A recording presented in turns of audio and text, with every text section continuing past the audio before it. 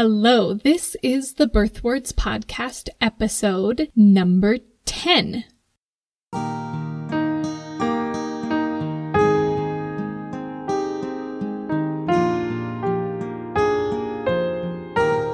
You're listening to the Birth Words Podcast. Utah-based birth doula and applied linguistics scholar Sarah Pixton digs into the language of pregnancy and birth to help expectant women claim their power as life-giving agents engaged in a praiseworthy work. This podcast aims to promote positive birth paradigms and is not intended as medical advice.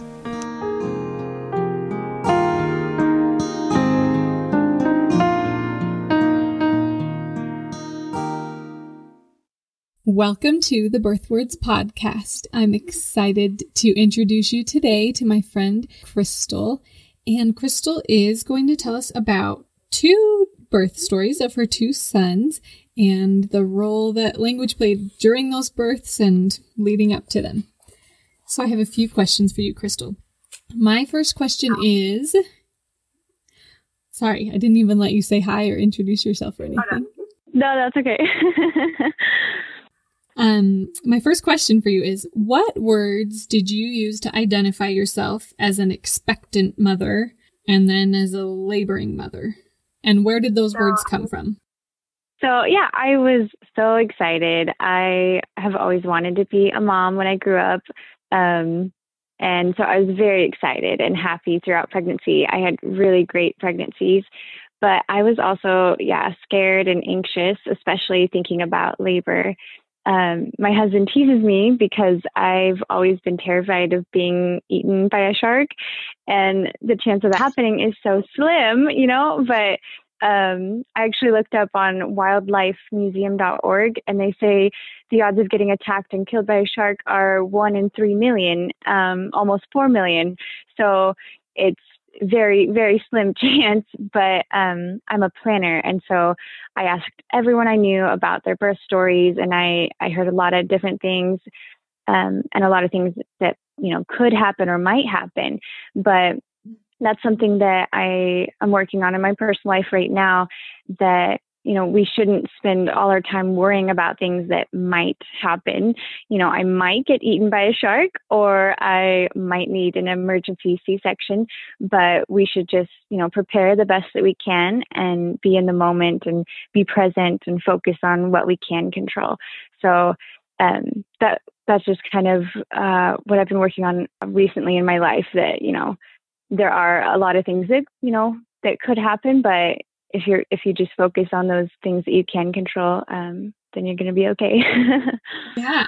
Did you feel like you talked about being both excited and scared or anxious? Do you feel like that was true for both of your births? Or do you think that it changed between the two, or? Yeah, that's a good question. So yeah, for sure with the first one, I was very scared and anxious. Yeah, with, you just don't know exactly what it's going to feel like. I didn't know what contractions felt like or anything.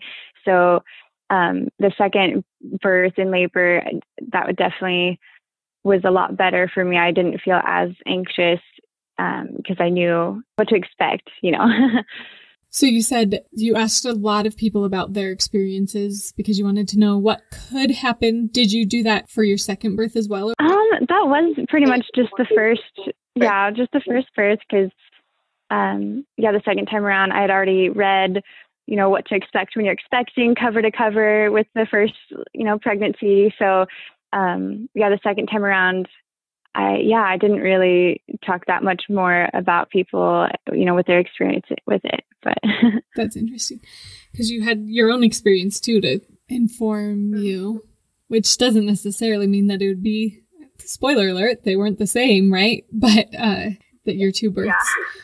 But it kind of helped maybe calm some of those anxieties about it, it sounds like. Is that true? Yeah. Fair to say that? I would definitely say that. Okay, so my next question is, going into your birth experience, can you remember any words that you used or that other people used to help frame the experience for you? So I read a book on hypnobirthing. I can't remember which one. I borrowed it from a friend, but I definitely remember just trying to stay calm and relaxed. And I focused on deep breathing. I think the book talked about visualizing ocean waves crashing on the shore and then fading away. And my first labor was so quick, I didn't really have a lot of time to frame that experience. It was about 3.5 hours from waking up with contractions to holding our son. I was only in the hospital bed for about like 30 minutes. So the rest of the time was at home and in the car. But my second labor was a lot longer. And it was like 9 hours of contractions that I felt. So yeah, not really specific words, but definitely those feelings of trying to stay calm and relax. Did you use any of those, like you talked about the wave visualization? Did you use any of that during labor, or is that just something you remember reading about while you were pregnant? Yeah, I just remember reading it. And both times with both labors, I mostly just focused on deep breathing. I didn't really picture anything in my mind. Yeah, so even with the first birth, I had some soft music in the background, but I didn't even really hear it. Like I was just so honed in and focused that, yeah, all I could focus on was the breathing, really. Cool. That's an important thing to focus on. Yeah. My next question is, when you were preparing both for your pregnancy and then while you were pregnant, when you were preparing for birth, did you find that there were any ways of thinking or words or ideas that you had to discard that like you'd been exposed to during your whatever times during your life that you needed to rework? Or did you have only helpful frameworks? Or what was your experience with the ideas and frameworks that you came into pregnancy with, and whether they worked for you going forward or whether you had to kind of reevaluate? Yeah, so I don't feel like I really had to reframe anything or rethink things. I'd say it's about 50-50, the people in my life. Like, I feel like half the women I know, planned on the epidural and that's what they wanted and it was great for them. And then there's the other half who chose natural or unmedicated. And I knew going into both my births that I wanted a natural birth. And I definitely believe medicine has its place. I was still open to an epidural, or anything, but I'm grateful both my labors went well and were unmedicated. So, I didn't feel like I had to reframe much. I felt very supported and everything.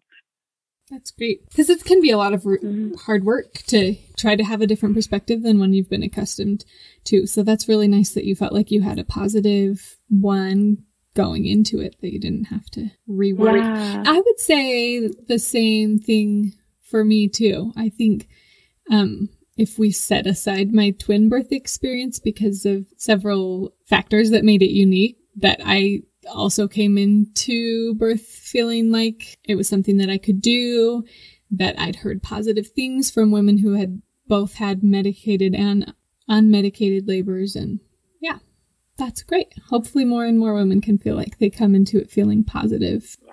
Cool. So during your pregnancy or during your birth, were there any words from other people that stuck in your mind or that were important? So it's so funny. After I listened to the first episode of Birth Words, I immediately thought about how just the absence of negative words was positive for me. So I'm not sure if that makes sense exactly.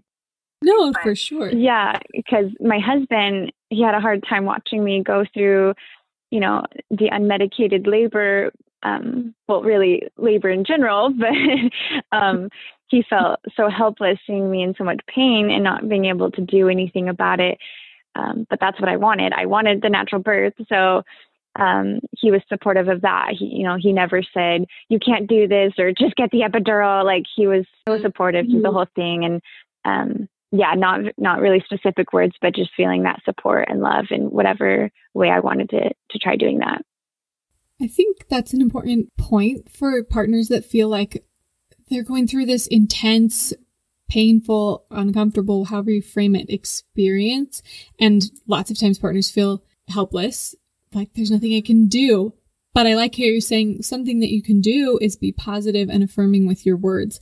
And I think that what I've found is I've talked to people about what they remember that was said during pregnancy and birth, especially with positive things. People don't often remember exactly what was said, but they remember like the feeling that they got from them, which I think ties into like, this is the underlying belief that they're communicating, is that they are here to support me, that they love me, that they believe that I can do this, whatever the positive belief is.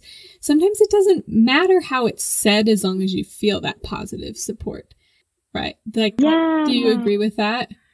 Yeah, and that's a really beautiful way to put it. That, yeah, it doesn't really matter the exact words you're saying, that as long as it's, a positive thing and you're trying to, just be supportive and loving, that, that's the feeling that transfers. I like that.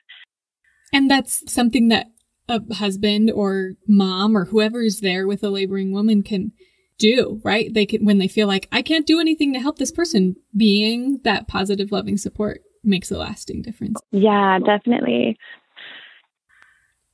Cool. Do you have any other thoughts about birth or words before I close with my last question for you?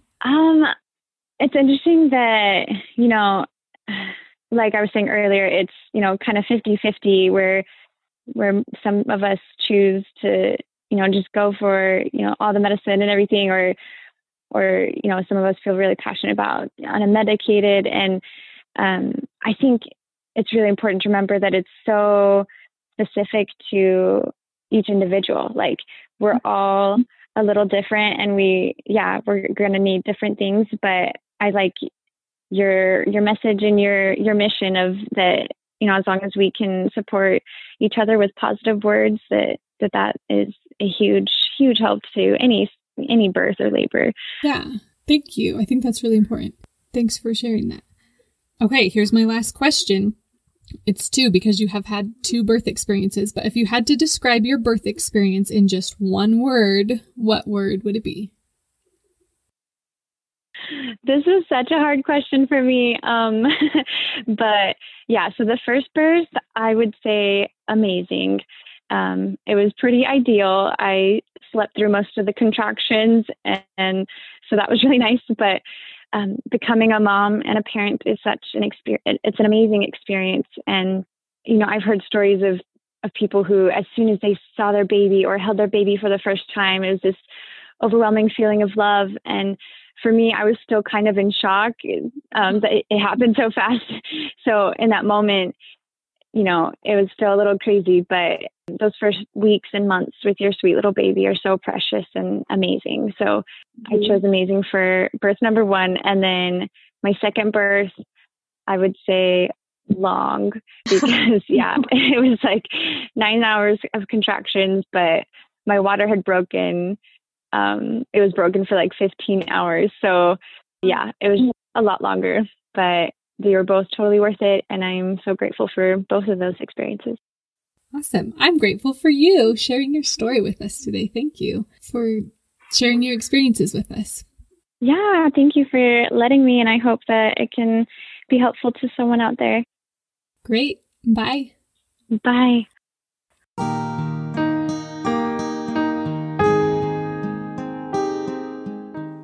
Did words play an important role in your birth experience? If you're interested in sharing your story on the podcast, go to summitbirthutah.com/birthwords. If you're liking what you hear on the podcast, please leave a review on Apple Podcasts, Google Podcasts, or wherever you choose to listen. For more resources about harnessing the power of words to benefit the birth experience, visit summitbirthutah.com/birthwords.